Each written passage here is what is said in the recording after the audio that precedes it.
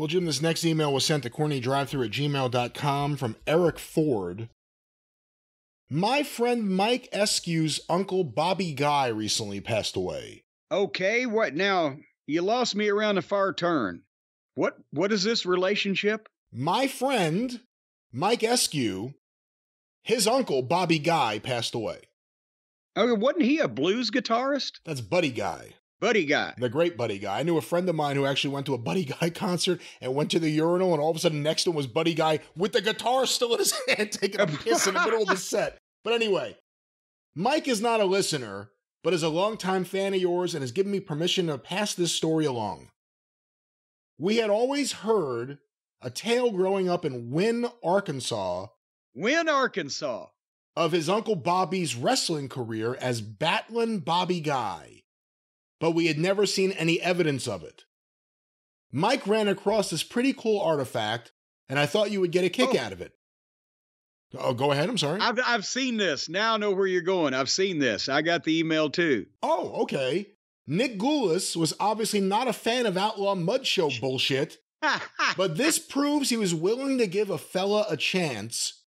Bobby Guy went on to work for Outlaw promoter Henry Rogers in Missouri and Arkansas off and on throughout the 70s.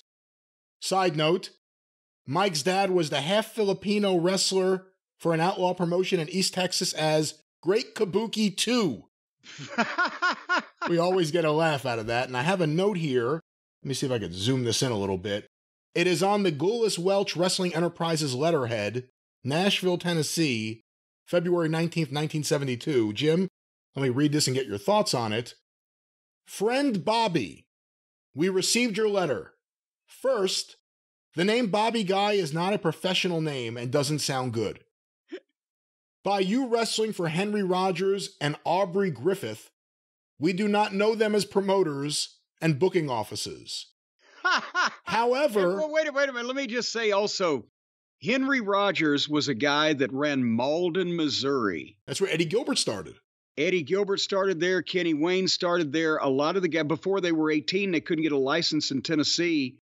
A lot of guys who would end up going on to, and this was in the mid-70s, going on to the Tennessee territory would get a little bit of experience in Malden, but it was a very small-time thing with local guys wrestling that the people around town knew. And it was just there in that town, that little small town. And Aubrey Griffith was the guy that ran Little Outlaw shows in West Memphis, Arkansas. That was the first one that booked Jerry Lawler when he was plugging their matches on his radio show he had when he was in college. And that's when Fargo said, don't plug them, plug Nick's matches, and got him booked for Nick Gulas in Memphis, Tennessee, not West Memphis, Arkansas. So that's who those promoters were. Well, what do you take? I'll stop right here and ask you this part. What do you think of the line, we do not know them as promoters and booking offices? Yeah, well, it's like it was Nick's weird verbiage he used to use. Say we don't recognize them as, being fucking legitimate. They're outlaws. So your experience with them matters not to us. However, we will give you a chance and see what you can do. As soon as you receive this letter, call me at once. We can use you Friday, February 25th and Saturday, February 26th. Be here at the office by noon Friday. Once again, please call me as soon as you receive this letter. Awaiting to hear from you. We remain, as ever, yours in sports, Nick Gulas. And it says Nick Gulas and Roy Welch, but it's Nick Gulas' signature.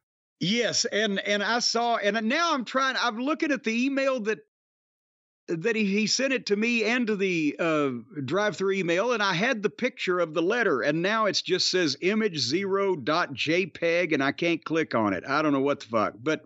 Oh, that Gulas. Well, that's the thing is, it's also, what is the secretary, the little secretary line? Oh, hold on, let me go back. On the left-hand side, it's Nina Bond. NG, and then RW, NHB. NHB would be Nina Bond. Nick Gulas, and then Nina Bond was the secretary that typed it. And that's the way they would communicate in those days. The wrestler or whoever it was would send pictures to the office with a letter, please book me.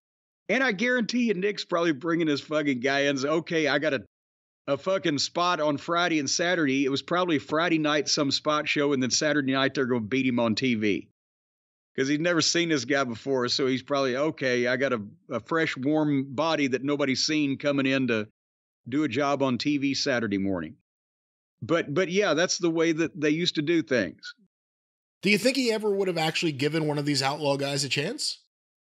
Well, actually, some outlaw guys did eventually turn at Troy Graham.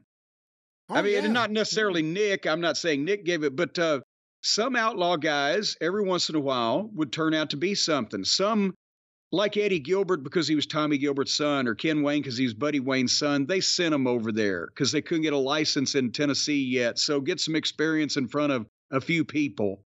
But if you go through the history of outlaw promotions, Bobby Fulton's first match was outlaw as fuck. His first couple of years in wrestling was outlaw as fuck. He was only 16 years old.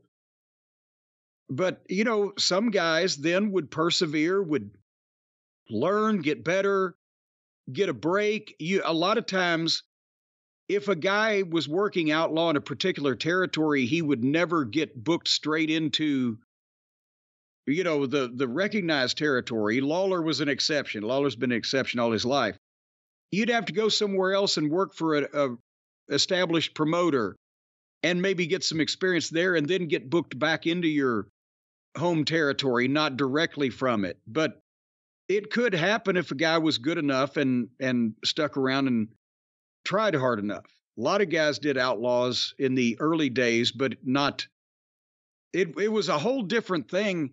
Nobody outside of Malden, Missouri knew that there was wrestling matches in Malden, Missouri featuring these people that lived in Malden, Missouri. But so Nick it wasn't. Nick knew because you knew when anybody was running in your geographic area where you had television and were running regular shows. You as a wrestling promoter knew. But the wrestling fans, there was no publicity. There was no internet. So a lot of these outlaw shows, they were only an annoyance or a hindrance to the particular promoter that ran that territory. And the wrestling fans didn't know they were going on if they were 100 miles away. And none of the other promoters in the business had even heard of these fucking people. So when you say working outlaw, and now everybody knows wherever you're working. But back then, unless you got a reputation for being someone who had established yourself as kind of a name in the business, but then was working against the established promoters and working outlaw shows trying to draw them money, then you'd get blackballed. Some jack-off jerking the curtain on first, like Nick here, he didn't give a fuck.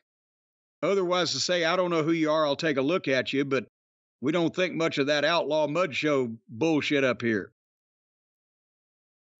So you only got blackballed if you were a name or on the wrong side of a promotional war. You'd have to go somewhere else where it wasn't a problem to that promoter and he wasn't a friend of the promoter you'd been fucking working against. And then you might get another chance.